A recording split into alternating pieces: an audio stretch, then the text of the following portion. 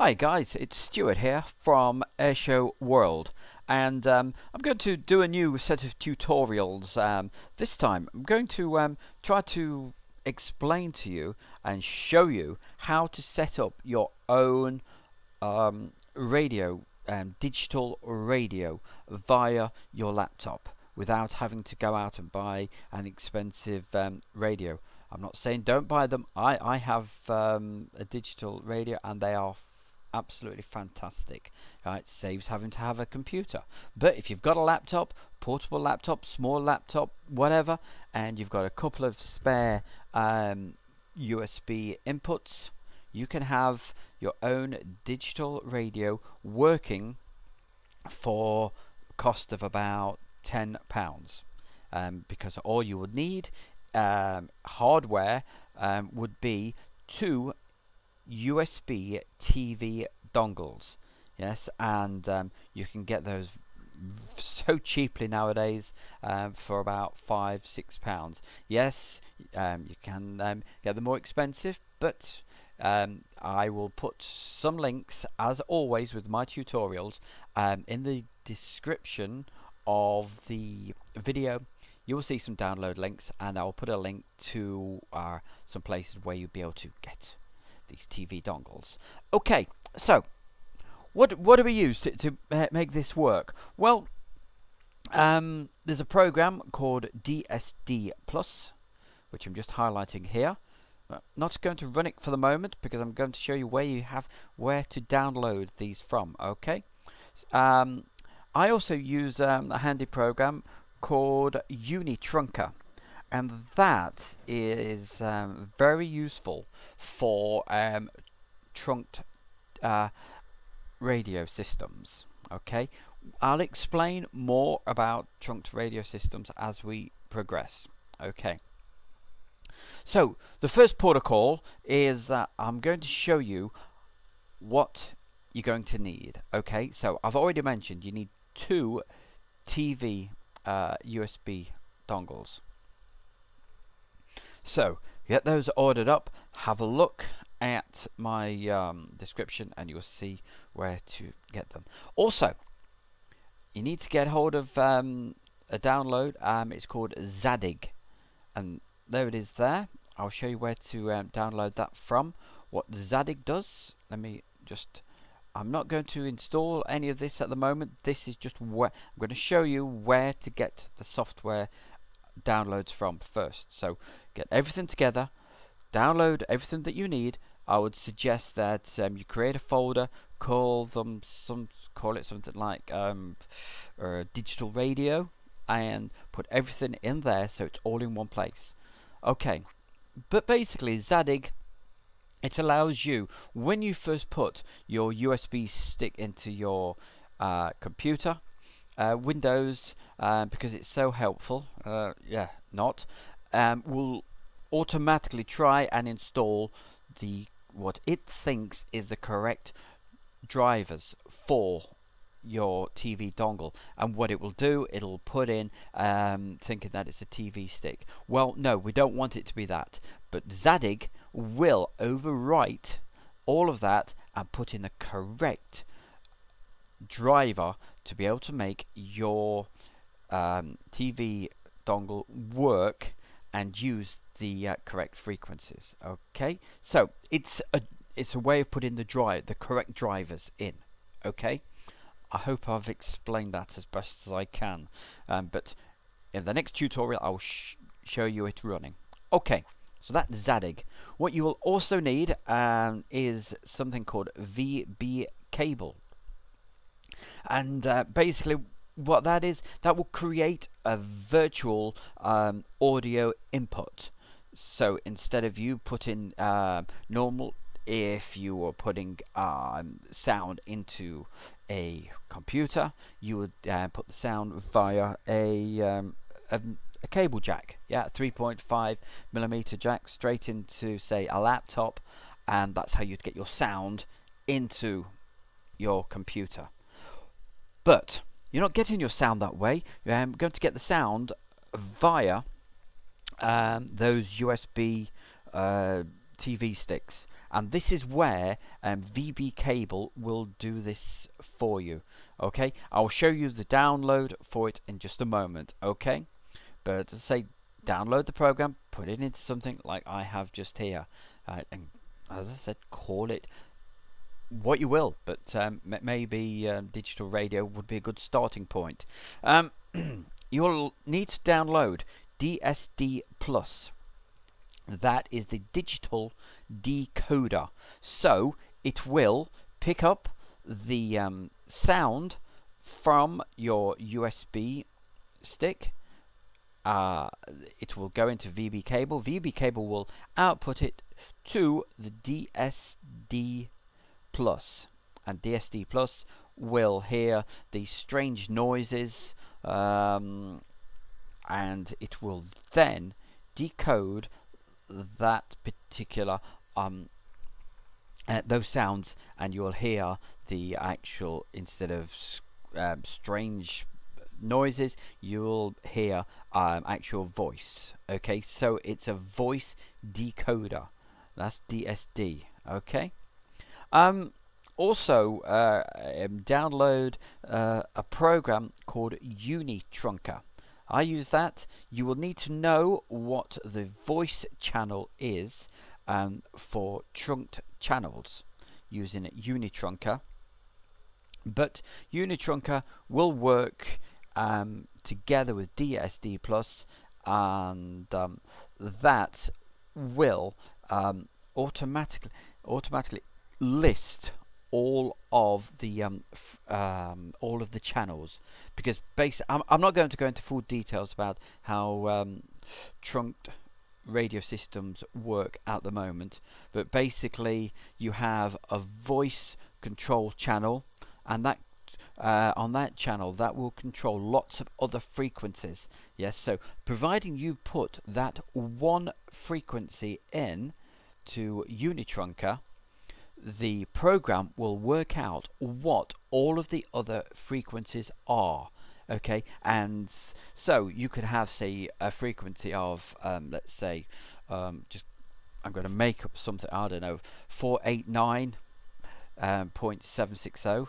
I know that's not a real frequency for Unitrunking, but if you put that into Unitrunker, that would then it would say, okay, yeah, this is the voice channel, and here are all the other frequencies. Every time it picks up a frequency, it would automatically send it out to DSD Plus, and then you will hear the voice. That's for using trunked systems.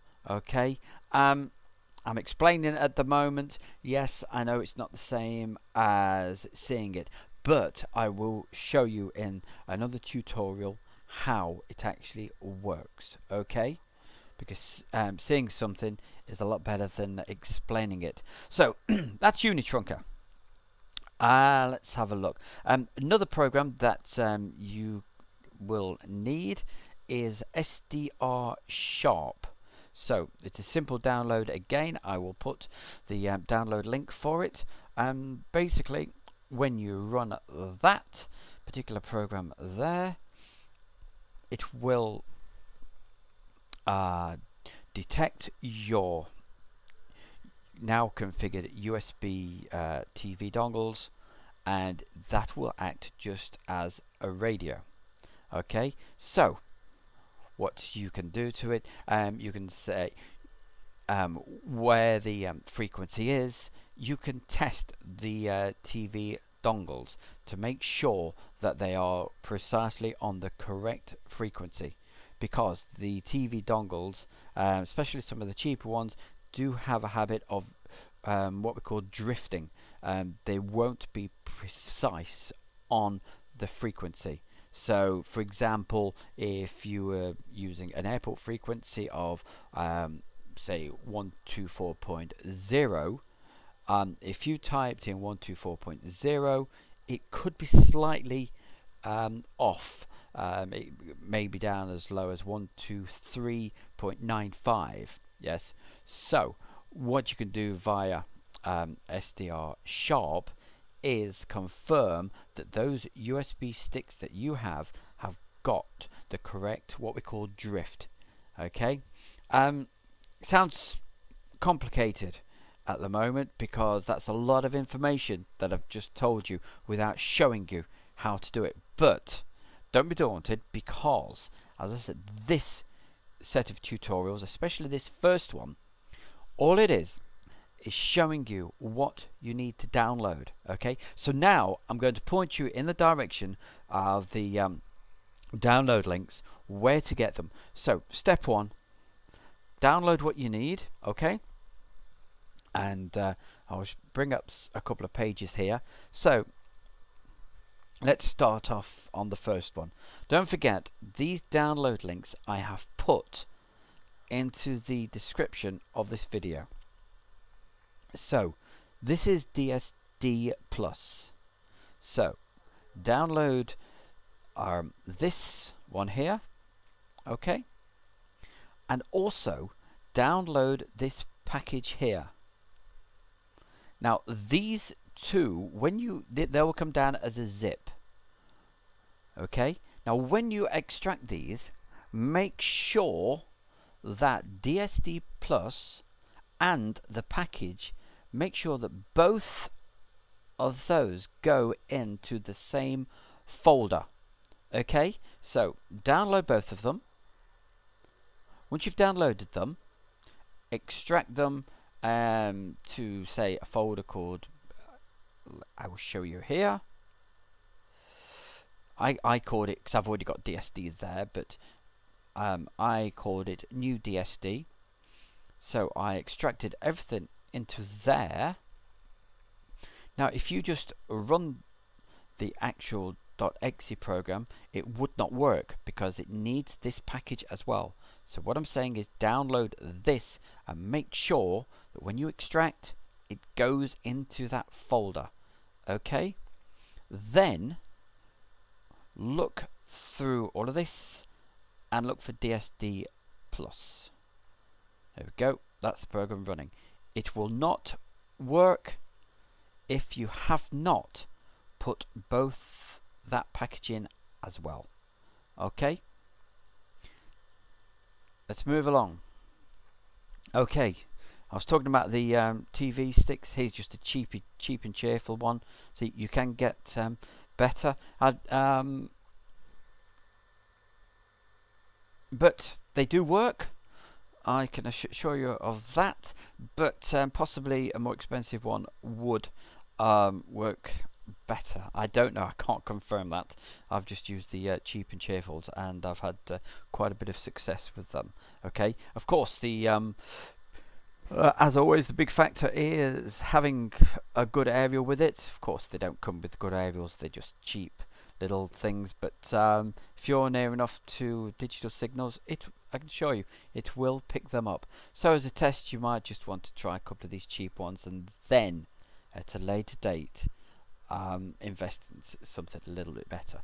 Okay, so now I told you VB audio. Okay, you need to download one of these.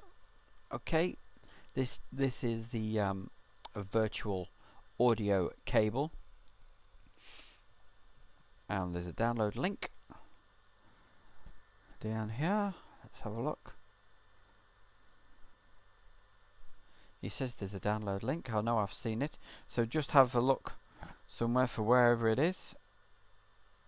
Sometimes if I can't find it immediately, I just do a Control F and click on download, and that normally finds it for me. Download. Okay, is that it? Several things. Here we go. There it is. Okay. As always, when you, as a word of caution, when you download bits of software, always use caution to make sure that you're downloading from the official download, because there's several, as you know, there's several places out there where that will say yes, this is the download, and of course it's not, and it puts nasty viruses on your computer. So I can confirm that this is certainly the correct download. Right, and as always, I said it earlier in the description, you will see a direct download to this page. Scroll down and click here, okay, and that will download it for you. Okay, so that's the virtual cable. Let's have a look what else we have. I mentioned Unitrunker. If you want to do trunked radio systems, you can download Unitrunker here. That will take you to this page here, and that's the download.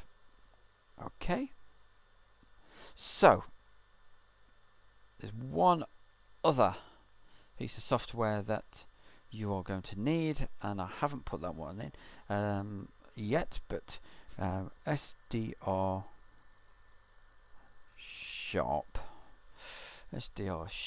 download. So have a search for that. Make sure you get it from the official download. Let's have a look. Forums reference. So you probably have to, I'm just doing this off the hoof here. There we go. So it will be here. What I will do though, I will put a download link for you to save messing around in the description. Okay, so SDR Sharp to download. Okay, so that's basically what you're going to need to get this system set up. Don't be daunted by it. I mean, in essence, really, there's only a few bits of software that you're going to need. The Zadig, Unitrunker, the VB cable, and DSD Plus. Okay, that's really all you need.